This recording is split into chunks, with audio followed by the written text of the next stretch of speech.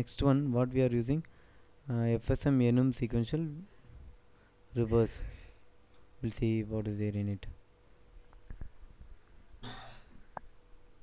Okay, here module is same sequence one, sequence detector 101, and same thing, but here we have initialized, we have assigned values to s0, 0, s1, 1, s2, 2, s3, 4. We have assigned in that way. After that we are using the right shifting operator. Sorry, what is this, right shifting or left shifting? Left shifting.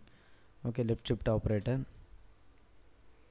and then 1 s0 underscore bit is shifted by 1. Okay, now we'll see here the sequential logic for state assignment. Initially, what is the value of state? s0. What is that s0? S0 is, okay, next is here we are using case reverse statement. You have used, you have initialized like this, next state is equal to state, then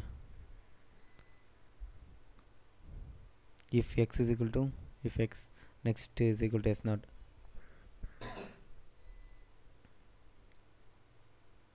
for similarly we have assigned for all.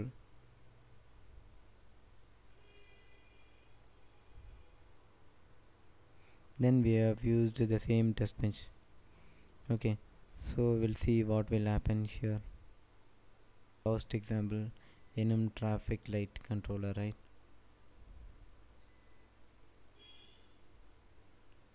Okay, here this is example while we discuss about FSM coding using system Verilog. We have seen this example, right? And no green. Here we have used enum type of red, green, yellow, and okay, we have not used any data type and all. And then if you look at here, you will come to know the sequential logic of this FSM. Then this is the combo logic FSM, and combo logic output assignments. Combo logic output assignment, in the test we have simply forcing the input. We have already seen, right? Okay, the same example will simply will run, and we'll see what is the result of this one. Okay, I think we have already seen this one, right?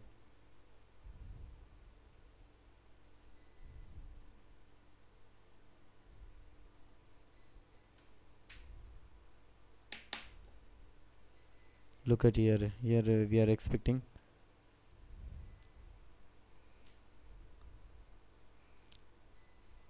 red light 1, green light 0, yellow light 0, 1 0 0, and then 1 0 0, next 0 1 0, after that 0 0 1, then 1 0 0. We are expected values, and actually both are same, right? Okay, so like that you can